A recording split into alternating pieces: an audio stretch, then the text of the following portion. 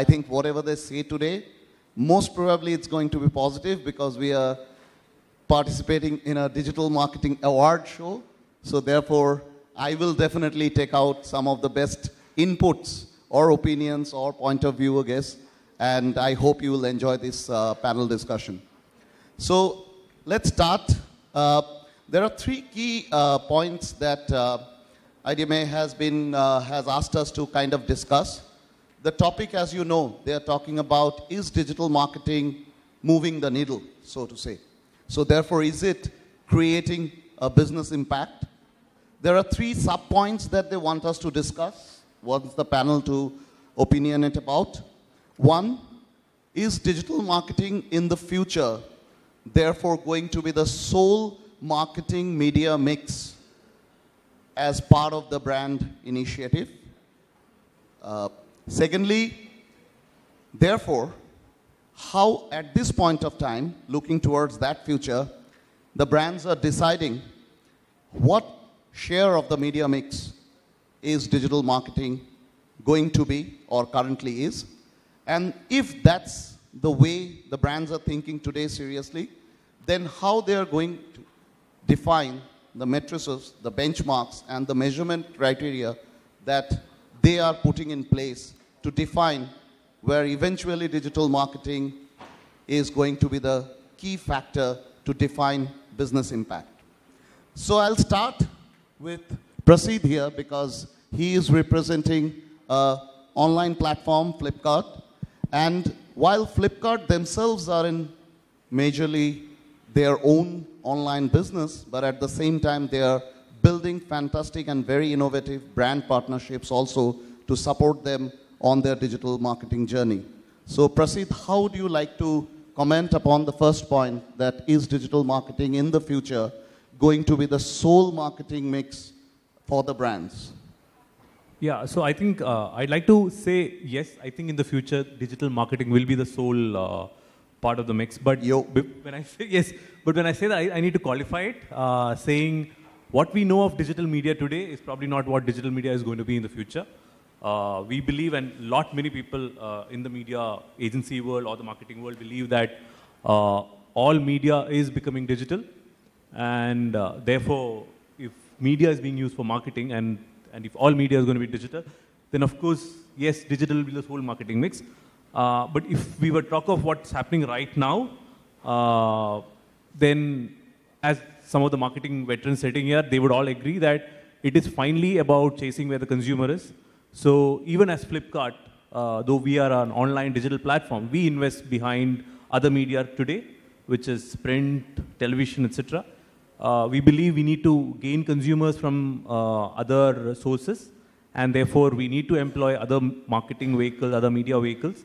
But like I said, at some point in time, all of that will become digital, and therefore, to answer your question, yes, digital will be the sole channel for marketing or media. So therefore, are you guys able to convince the brands that this is where the investments should be? And by partnering the brands, you are able to move the needle for them? Yeah, so on that front, I think I'd like to split the answer into two. So there are brands that work with us, and there are brands which do not work with us. So even on this panel, there are some brands which work with us, some brands which do not work with us for the nature of the product or the brand that it is. For brands that actually work with us or retail with us, it's a great platform for advertising because that's exactly where consumers are coming. What we have seen is branded search queries, the volume of branded search queries on our platform are sometimes 4x to 6x as high as what happens on a Google, for instance. So consumers are definitely moving towards horizontal platforms like Flipkart to figure out more details about brands. So therefore that habit is shifting to commerce platforms. And therefore, advertising on vehicles, on commerce platform vehicles, will definitely serve you much better in terms of leading to better business outcomes than probably advertising elsewhere. Of course, the objective of advertising elsewhere, as we discussed earlier, was driving consumers to the platform and therefore retail happening there. For brands which do not retail, how we are helping them is the fact that we have a rich understanding of the consumer, what consumers are looking for. For example, a Vodafone, for example, we know, as in, I think mobile phones today, the largest sales channel for mobile phones is commerce platforms. Yes. And therefore, a natural fit for a brand like Vodafone being present there. Though Vodafone as an entity is probably not selling directly, sure. But even that sales channel is happening through SIM cards being packaged along with mobile phones or special offers being packaged with it. Even for FMCGs, it's a rich source of understanding of consumers in terms of what consumers are looking at. For example, if it's a detergent brand, why wouldn't they want to target a washing machine buyer? So it is an understanding of the consumer that exists with commerce platforms. And as Flipkart, we've gone beyond our own platform in terms of taking our audience and therefore reaching out our audience outside Flipkart. We have something called Flipkart Shopper Audience. And we are able to reach them out on other inventory or other exchange network which is available elsewhere. So yes, we are not limited to the fact that it is only for brands which retail on Flipkart, it extends beyond it. Great. So Amitabh, I mean, taking the discussion forward, you were mentioning in our discussions that there are some interesting experimentations that your brand as well as your category, some of the brands in your category are doing, which Prasid was talking about, that partnering with these third-party portals. So how are you looking at digital marketing investment, or is it a digital business investment that you are looking at? So I think when we started the digital journey, the primary question was, should we have our own e-commerce website or should we go along with the e-commerce players? So apparently that question has literally become a bit of a non-entity now. So the next question is, how do we work better with e-commerce players, whereas we also keep some salience for our own business identity? So the way we see it, there are many players who are doing interesting things in this digital space. So if you look at new brands as well as brands which have once gone out of the market and they are seeking to come back into the market, they do a lot of stuff around digital. So earlier in the physical world, we would have companies launching flagship products with a lot of publicity. The product might be based on an interesting concept. It might not be a concept which will sell with the consumer, so it might be a product before its time, but it helps establish the brand equity of the company in, say, a space like innovation, or it even establishes the company in a particular category. We see a lot of that happening now in the digital space. So you will again have products which might be before that time too innovative, but they are brought in at a price point or at a feature which really shocks, surprises, sets up the brand equity. And players are doing it in terms of new players as well as older players who are now wanting to re-enter the category or re-establish the brand in maybe in a premium manner. So do you see a future where almost all your category products might be sold online, so that your investment, marketing investment becomes completely digital, like Prasid was mentioning? I think it's a mix. You gave example of some of the challenger brands. I think it's a mix because in our category of electrical appliances, there is still a lot of touch and feel. So when we go and talk to the end consumer, the retailer or the influencer has a lot of impact upon the purchase. So the retailer also educates the consumer in terms of things like wattage and all. So even if we see the e-commerce portals, a fair job is being done. So even when we put our products on e-commerce portals, we try to give as much rich content as possible, as much of videos and demos as possible. But at some level, physical touch and feel is still important in a high involvement category like ours. So I think the answer is linked to how fast the consumers are going to gravitate towards digital purchase. That might take a bit of time. Anuradha, we were discussing that today awareness, distribution and purchase are the three key pillars.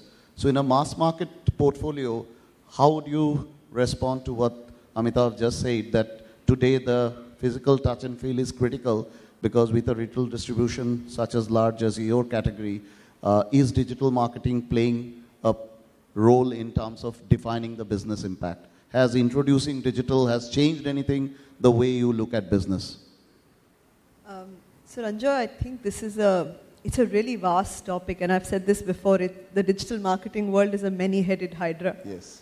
And it's, you cut off one head and 10 more come out of there. And that's currently the way I think marketers are looking at this beast. I am pretty much an old-fashioned marketer who has learned the journey of digital along with the growth of the digital world. And my basic belief is that marketers go where consumers are. And it's as simple as that. Sounds really basic and trite, but at some point of time, when all consumers are online, all marketers, all brands, all access will be online. Till then, I think, and the numbers look humongous right now. I remember 4 years or 5 years ago, when I used to look at brands, mass brands, we were talking about 50 million Indian users online, and now we're talking about 450 million Indian users online. And the scale difference is so large that now we can afford to sub-segment consumers online. You can develop almost unique business models to reach consumers with only digital medium. You can decide that this is the only availability channel that you will have. So now we have really interesting FMCG competition emerging with pure business models, which are all e-commerce-led models, and awareness models, which are only digital models.